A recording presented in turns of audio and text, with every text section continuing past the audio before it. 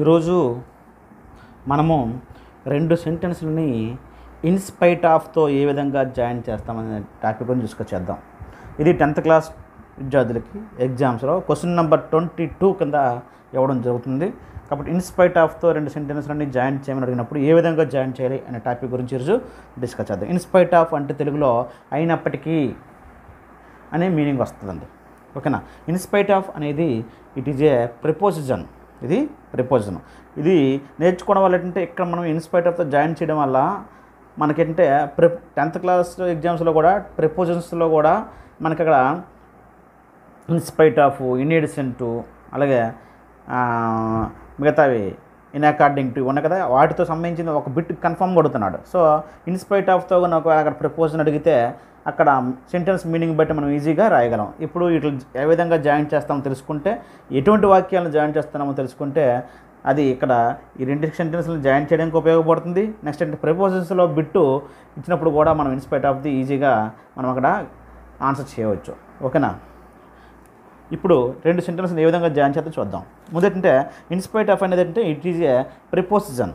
It expresses a contrast between two things. అంటే రెండు విషయాల మధ్య ఉన్నటువంటి విభేదాన్ని, కాంట్రాస్టింగ్ అంటే విరుద్ధమైనటువంటి రెండు సెంటెన్స్ల గురించి ఎక్కువగా తెలియజేస్తాయి అన్నమాట. కాంట్రాస్ట్ అంటే విభేదం, ఇది విరుద్ధంగా ఉండే రెండు సెంటెన్స్ల గురించి, రెండు విషయాల గురించి ఇది మాట్లాడుతుంది.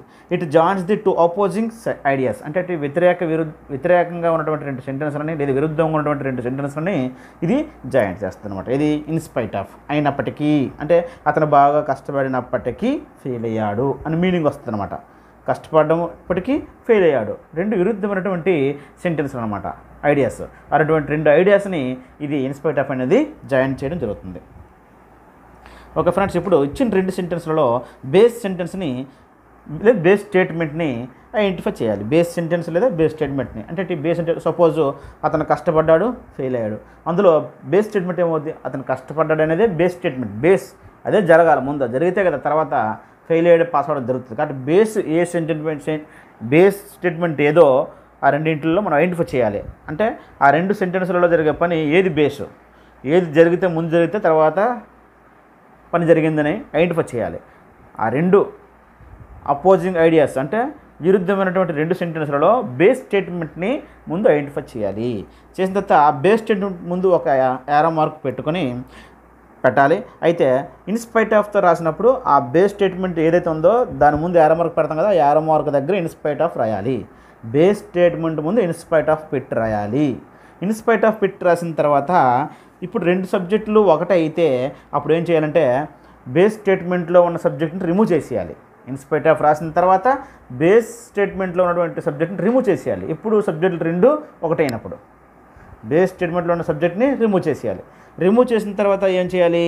ఆ తర్వాత ఉన్నటువంటి ఆ బేస్ స్టేట్మెంట్లోనే ఉన్న main వెర్బ్ని verb one plus ing లేదా నౌన్ రూపంలో మార్చాలి. వెర్బ్ వన్ ప్లస్ ఇంగ్లో మార్చుతాను అంటే దాని అర్థం ఏంటంటే జెరాన్ లేదా వెర్బల్ నౌన్ లేదా నౌన్గా మారుస్తానని అర్థం. ఓకేనా.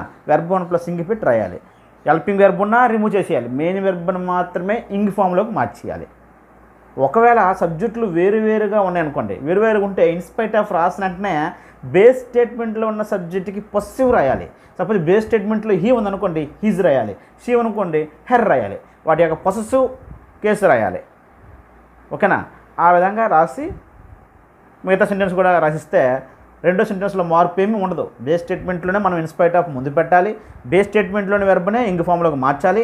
ఒకవేళ రెండు సెంటెన్స్ల సబ్జెక్టులు ఒకటే అయితే బేస్ స్టేట్మెంట్లో సబ్జెక్ట్నే పొసెసివ్లోకి మార్చాలి. హీ ఇస్తే హెర్ గాను, హీ ఇస్తే హిజ్ గాను, షీ ఇస్తే హెర్ గాను, దే ఇస్తే దెమ్మ గాను, ఆ విధంగా మార్చాలి. ఓకే ఫ్రెండ్స్, చూద్దాం. ఎగ్జాంపుల్స్లోకి వెళ్ళి చేస్తే మనకి ఆటోమేటిక్గా మనకి ఈజీగా అర్థమవుతుంది అన్నమాట. ఓకే ఫ్రెండ్స్, చూడండి. She worked hard, she failed. She worked hard, she failed. ఈ రెండు సెంటెన్స్లని ఇన్స్పైట్ ఆఫ్తో జాయిన్ చేయమన్నప్పుడు ఎలా జాయిన్ చేస్తామంటే, ఇన్స్పైట్ ఆఫ్తో జాయిన్ చేయమంటే రెండు విరుద్ధ సెంటెన్స్లు అక్కడ ఉంటాయి. అంటే రెండు అపోజింగ్ ఐడియాస్ ఉంటాయి. ఓకేనా.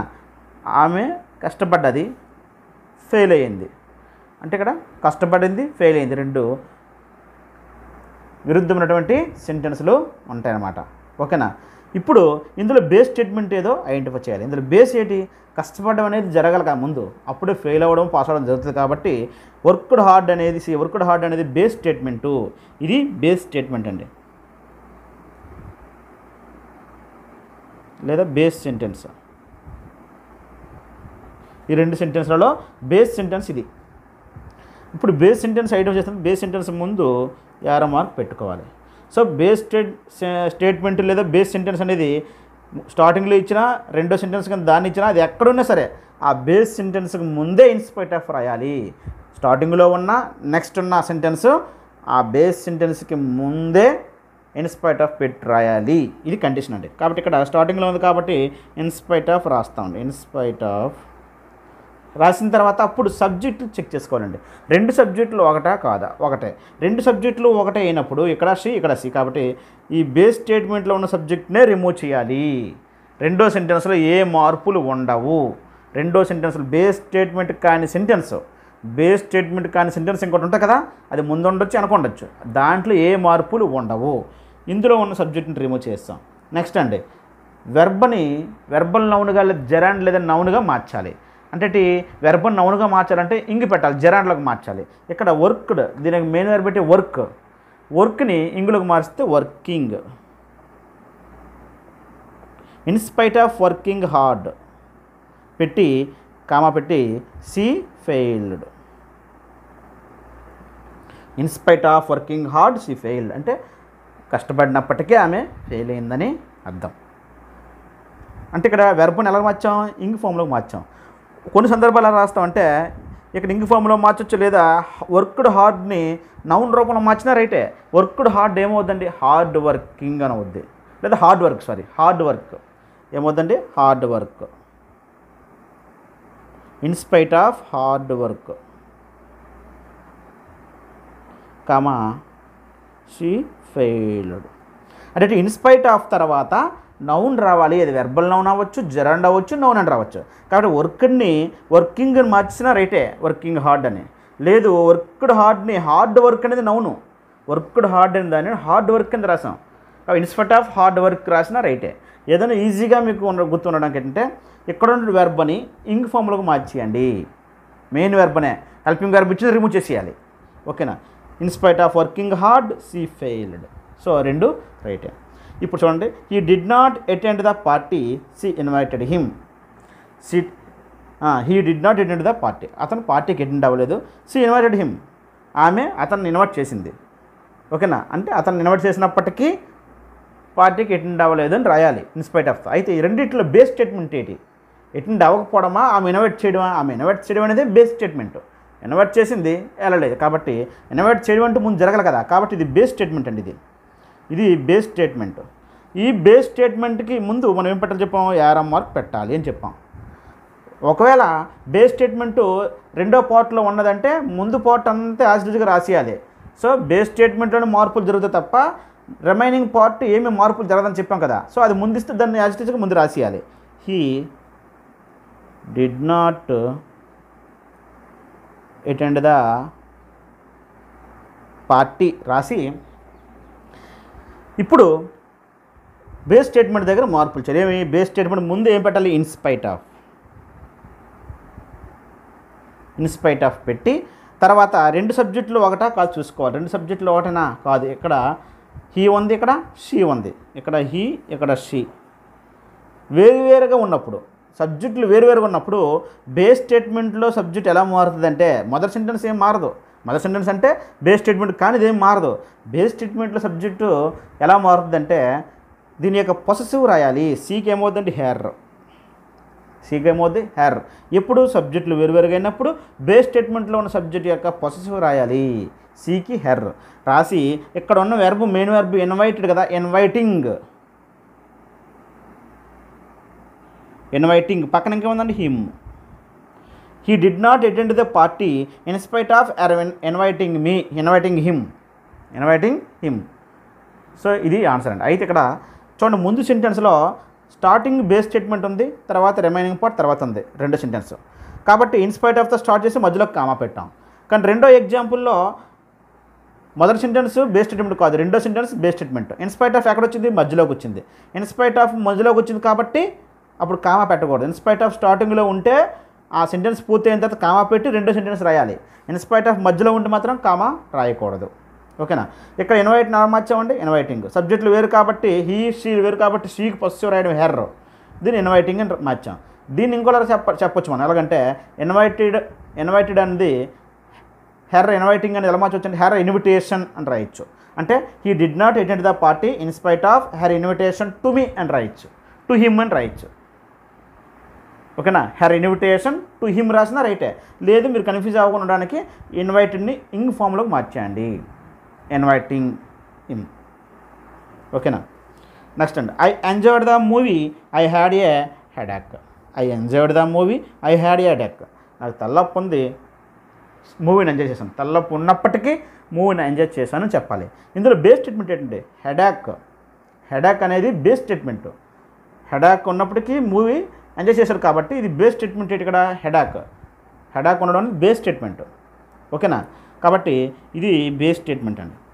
సో బేస్ స్టేట్మెంట్ రెండో పార్ట్లో ఉంది. మొదటి part as it ఈజ్గా రాసేయాలి. I enjoyed the movie రాశాక ఇప్పుడు రెండు సెంటెన్స్లో సబ్జెక్టులు ఒకటి బేస్ స్టేట్మెంట్ ముందు యారో మార్క్ పెట్టుకున్నాం కదా, ఆ యారో మార్క్ ముందు వేయడం ఇన్స్పైట్ ఆఫ్. సో రెండిట్లో సబ్జెక్టులు ఒకటే. నెక్స్ట్ బేస్ స్టేట్మెంట్ ముందు ఏం రాయాలి మనం? ఇన్స్పైట్ ఆఫ్ రాయాలి. ఇన్స్పైట్ ఆఫ్ రాసిన తర్వాత సబ్జెక్టులు చూసుకోవాలి. ఓకేనా? ఇన్స్పైట్ ఆఫ్ రాసిన తర్వాత సబ్జెక్టులు చూసుకోవాలి. ఇన్స్పైట్ ఆఫ్ ఎక్కడ రాస్తాం? బేస్ స్టేట్మెంట్ ఎక్కడుంటే ముందున్నా వెనకున్నా అది ఎక్కడుంటే దాని ముందు రాసిడమే. ఇన్స్పైట్ ఆఫ్ రాస్తాం బేస్ స్టేట్మెంట్ ముందు. రాసిన తర్వాత సబ్జెక్టులు ఒకటే కాబట్టి ఈ బేస్ స్టేట్మెంట్లో సబ్జెక్ట్ని రిమూవ్ చేసేయడమే. చేసిన తర్వాత ఇప్పుడు వెర్బ్కి వెళ్దాం. వెర్బ్ని నౌనుగా కానీ జెరాండ్గా కానీ వెర్బల్ నౌన్గా కానీ మార్చడమే. అంటే ఇంగ్ ఫామ్ పెట్టాలి. ఇంగ్ ఫామ్ పెడితే ఈజీగా అది నౌన్గా మారిపోద్ది, జెరాండ్గా మారిపోద్ది. ఇక్కడ హ్యాడ్ ఉంది, హ్యాడ్కి ఇంగ్ ఫామ్ పెట్టకూడదు. హ్యాడ్ యొక్క మెయిన్ వెర్బ్ ఏంటి? హ్యావ్. హ్యావ్, హ్యాజ్, హ్యాడ్ కదా. కాబట్టి హ్యావ్కి ఇంగ్ ఫామ్ పెట్టాలి. హ్యాడ్కి మెయిన్ వెర్బ్ హ్యావ్ కాబట్టి హ్యావ్కి ఇంగ్ ఫామ్ పెట్టాలి. Having a headache. I enjoyed the movie in spite of having a headache. ఓకేనా? నెక్స్ట్ అండి, she always looks cheerful she has many problems. ఆవిడ ఇప్పుడు కూడా బయటికి చాలా హ్యాపీగా కనబడుతుంది, సంతోషంగా. షీ హ్యాజ్ మెనీ ప్రాబ్లమ్స్, ఎన్నో సమస్యలు ఉన్నాయి. అంటే ఎన్నో ప్రాబ్లమ్స్ ఉన్నప్పటికీ బయటికి చీర్ఫుల్గా కనబడుతుంది అని చెప్పాలి. అసలు ఇందులో బేస్ స్టేట్మెంట్ ఏంటి? Always looks చీర్ఫుల్లా, she has many ప్రాబ్లమ్సా? She has many problems అనేది బేస్ స్టేట్మెంట్. ఓకేనా? షీ హ్యాజ్ మెనీ ప్రాబ్లమ్స్, ఇది బేస్ స్టేట్మెంట్. సో రెండు సెంటెన్స్లలో బేస్ స్టేట్మెంట్ని ఐడెంటిఫై చేయడం చాలా ఇంపార్టెంటు. ఓకేనా? అంటే మెయిన్ ఏది ముందు అసలు అంటే ప్రాబ్లమ్స్ ఉన్నాయి కానీ ఎప్పుడు చీర్ఫుల్గా కనబడుతుంది అంటే ప్రాబ్లమ్స్ ఉండడం అనేది బేస్ స్టేట్మెంట్. ఓకేనా? కాబట్టి మూలం ఈ సెంటెన్స్ బట్టి దీనికి మీనింగ్ వస్తుంది ఈ రెండు కలిపితే. కాబట్టి ఇది బేస్ స్టేట్మెంట్. దీని ముందు యారో మార్క్ పెట్టాలి. ముందున్న సెంటెన్స్ యాజ్ ఇట్ ఈజ్గా రాద్దాం. షీ ఆల్వేజ్ లుక్స్ చీర్ఫుల్ రాసి బేస్ స్టేట్మెంట్ ముందు వెంటనే ఎట్ రాయాలి? ఇన్స్పైట్ ఆఫ్ రాసి సబ్జెక్టులు ఒకటా కాదు చూసుకోవాలి, ఒకటే. కాబట్టి బేస్ స్టేట్మెంట్లో ఉన్నదానిదే సబ్జెక్ట్ రిమూవ్ చేసేయాలి. రిమూవ్ చేసిన తర్వాత వెర్బ్ని ఇంగ్లోకి మార్చాలి. హ్యాజ్ మెనీ ప్రాబ్లమ్స్ కాబట్టి హ్యాజ్ అనేది ఇక్కడ అబ్జర్వ్ చేయాలి మీరు. హెల్పింగ్ వెర్బ్స్ ఉంటే రిమూవ్ చేయమని చెప్పాను, ఓన్లీ మెయిన్ వెర్బ్కి ఇంగ్లో మార్చమన్నాను. మరి ముందు సెంటెన్స్లో హ్యాడ్ని హ్యావింగ్గా మార్చాను. ఇది హ్యాడ్ హెల్పింగ్ వెర్బ్ అనుకోవచ్చు కానీ హ్యావ్, హ్యాజ్, హ్యాడ్లు హెల్పింగ్ వెర్బ్లు అవ్వాలంటే దాని పక్కన V3 ఫామ్ ఉండాలి. Have plus V3, has plus V3, had plus V3 ఉండాలి కదా. లేదు కాబట్టి ఇది హెల్పింగ్ వెర్బ్ కాదు, మెయిన్ వెర్బ్ కింద పనిచేస్తుందని అర్థం. అలాగే ఇక్కడ కూడా హ్యాజ్ అనేది హెల్పింగ్ వెర్బ్ అని చదువుకున్నాం కానీ ఎప్పుడు వాటి పక్కన V3 ఫామ్ ఉండాలి. హ్యావ్, హ్యాజ్ పక్కన V3 ఉంటే అది హెల్పింగ్ వెర్బ్ అవుద్ది. ఓకేనా? హెల్పింగ్ వెర్బులు అవ్వాలంటే వాటి పక్కన మెయిన్ వెర్బులు ఉంటాయి కానీ ఇక్కడ హ్యాజ్ పక్కన మెయిన్ వెర్బ్ ఏం లేదు కదా. కాబట్టి ఇది మెయిన్ వెర్బ్ అవుద్ది అనమాట. కాబట్టి దీనిని ఇంగ్లో మార్చాలి. హ్యాజ్కి మెయిన్ వెర్బ్ అసలు రూపం ఏంటి? హ్యావ్ని ఇంగ్లోకి మార్చాలి. Having many problems. She always look cheerful in spite of having many problems. Next అండి, there was freezing temperature they trekked for hours. There was freezing temperature, they trekked for hours. ఇక్కడ observe చేయండి, ఇక్కడ base statement ఏంటి, బాగా temperature ఎక్కువ ఉంది కానీ they trekked for hours అంటే చాలా గంటల కొలది వాళ్ళు ప్రయాణించారు. కాబట్టి టెంపరేచర్ ఉన్నది, ఫ్రీజింగ్ టెంపరేచర్ ఉన్నది అనేది బేస్ స్టేట్మెంట్, అయినప్పటికీ ప్రయాణించారని అర్థం. ట్రెక్డ్ అంటే ప్రయాణం చేయడం. కాబట్టి ఇది బేస్ స్టేట్మెంట్ అండి. బేస్ స్టేట్మెంట్ స్టార్టింగ్లో ఉంది కాబట్టి దే స్టార్ట్ రాయాలి, ఇన్స్పైట్ ఆఫ్ అని రాయాలి. ఇన్స్పైట్ ఆఫ్ రాసిన తర్వాత సబ్జెక్ట్ చూసుకోవాలి. ఇక్కడ దేర్ ఉంది, ఇక్కడ దే ఉంది, వేరు ఉన్నాయి. అయితే వేరు ఉన్నప్పుడు దీనికి పాజిటివ్ రాయాలని చెప్పాం, అంతే కదా. దేర్కి పాజిటివ్ రాయాలి. దేర్ వాజ్ ఫ్రీజింగ్ టెంపరేచర్ అంటే దేర్ వాజ్ అంటే అక్కడ క్లైమేట్ వాతావరణం గురించి చెప్తున్నారు, అక్కడ పరిస్థితి గురించి. కాబట్టి దాని గురించి రాసిన ఒకటే రాయిపోయిన ఒకటే, ఇది పాజిటివ్ రాసిన ఒకటే రాయిపోయిన ఒకటే. లేదు దేర్ అంటే ఇట్ తీసుకోవచ్చు, ఇట్స్ అని రాయొచ్చు. ఇన్స్పైట్ ఆఫ్ ఇట్స్ని పెట్టి ఇక్కడ హెల్పింగ్ వెర్బ్ ఉన్న రిమూవ్ చేసామని చెప్పాం. మెయిన్ వెర్బ్ ఇంగ్లోకి మార్చాలి. ఆల్రెడీ ఇంగ్లో ఉంది కదా, ఫ్రీజ్డ్ కదా. ఇక్కడ ఏంటంటే ఇంగ్లో ఆల్రెడీ ఉంది కాబట్టి freezing, in spite of freezing temperature, లేదా దేర్ని ఇట్స్ అనే పాజిటివ్లోకి మార్చినా పర్లేదు. అక్కడ టెంపరేచర్ హెవీగా ఉంది, ఫ్రీజింగ్ టెంపరేచర్ ఉంది, అయినప్పటికీ వాళ్ళు ప్రయాణించారు. కాబట్టి దేర్ అనే దాన్ని ఇట్ కింద తీసుకుంటే దానికి పాజిటివ్ అవుద్ది, ఇట్స్ అని అవుద్ది. In spite of it's freezing temperature అనొచ్చు. లేదా ఇట్స్ పెట్టినా పెట్టకపోయినా ఒకటే, క్లైమేట్ గురించి చెప్తున్నాం కాబట్టి డైరెక్ట్గా ఇంగ్ ఫామ్ రాస్తే సరిపోద్ది. In spite of freezing temperature comma, స్టార్టింగ్లో ఇన్స్పైట్ ఆఫ్ రాసిన కాబట్టి కామా పెట్టాలి. తర్వాత మిగతా సెంటెన్స్ ఏం మారదండి. They trekked for hours, they trekked for hours.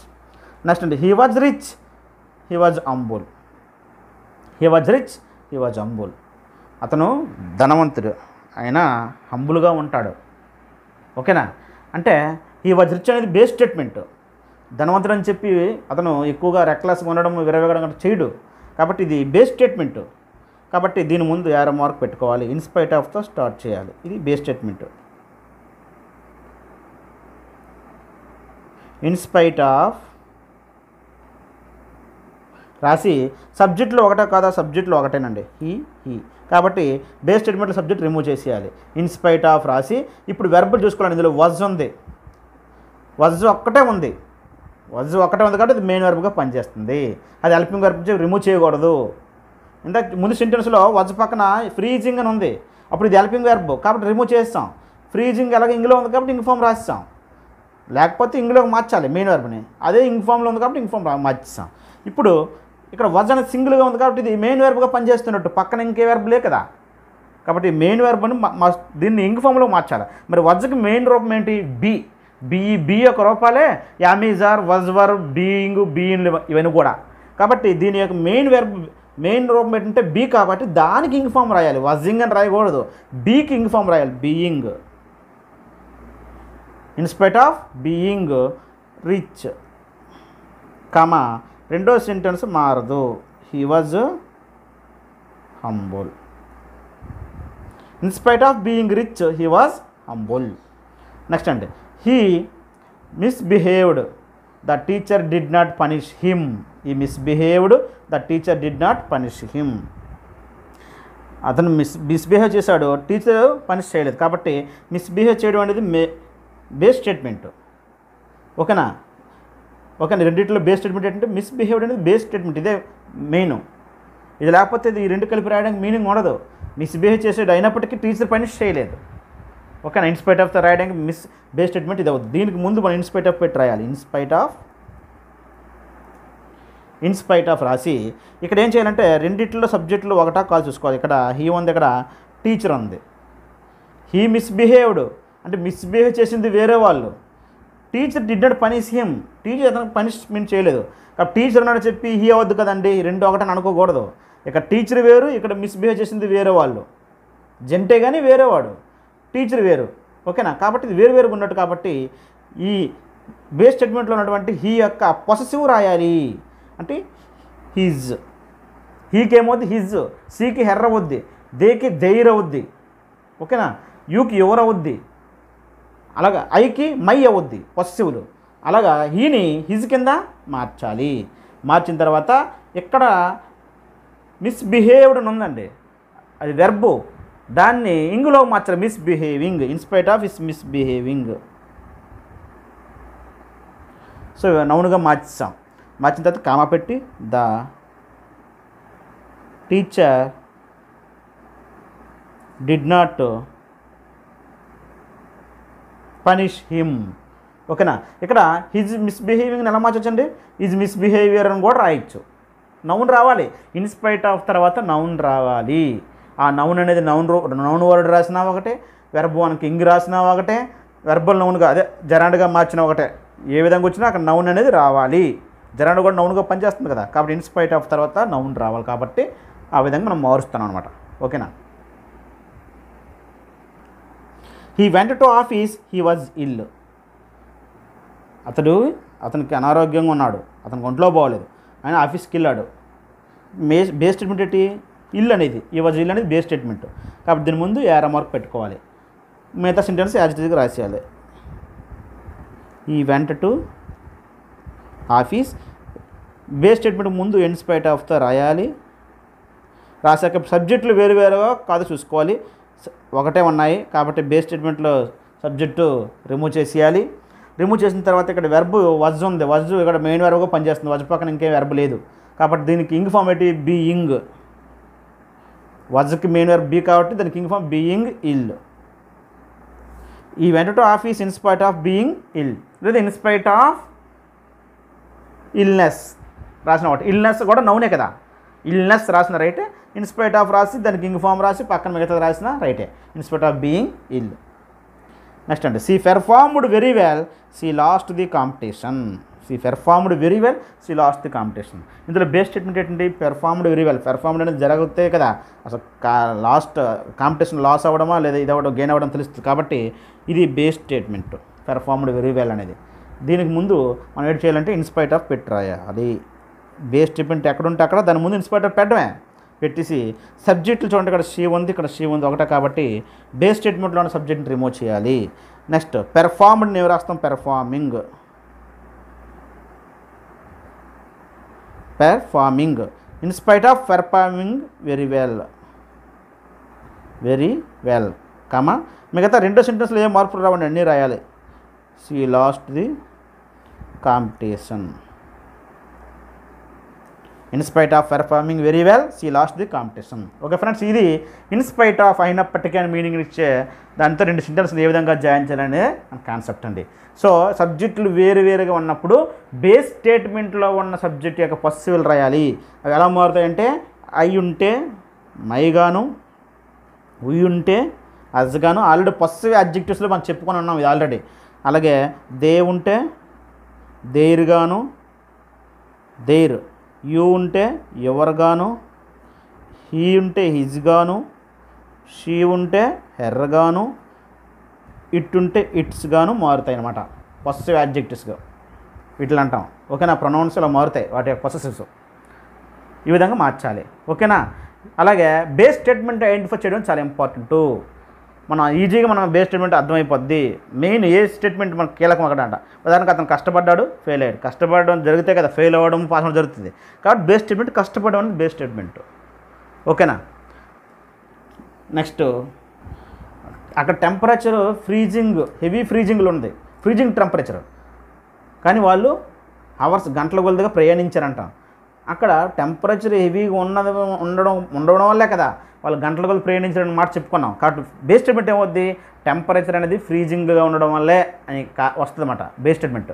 అలా రెండు సెంటెన్స్లలో బేస్ స్టేట్మెంట్ మనం తీసుకోవాలి. ఆ బేస్ స్టేట్మెంట్ ఐడెంటిఫై చేస్తే మనం ఆన్సర్ ఈజీగా రాసేవచ్చు. ఓకే ఫ్రెండ్స్, ఇది ఇన్స్పైట్ ఆఫ్తో రెండు సెంటెన్స్ని ఏ విధంగా జాయిన్ చేయడం అనేది. ఫ్రెండ్స్, ఈ వీడియో మీకు నచ్చినట్లయితే లైక్ బటన్లో లైక్ బటన్ మీద క్లిక్ చేసి, అలాగే కామెంట్ బాక్స్లో ఏమైనా డౌట్స్ ఉంటే మీరు నమోదు చేయండి. అలాగే మీరు ఈ డిస్క్రిప్షన్లో డిస్పైట్ గురించి కూడా పెడతాను, ఆల్రెడీ వీడియో చేస్తున్నాను. రెండు ఒకలాగే రాసే విధానము రెండు కూడా.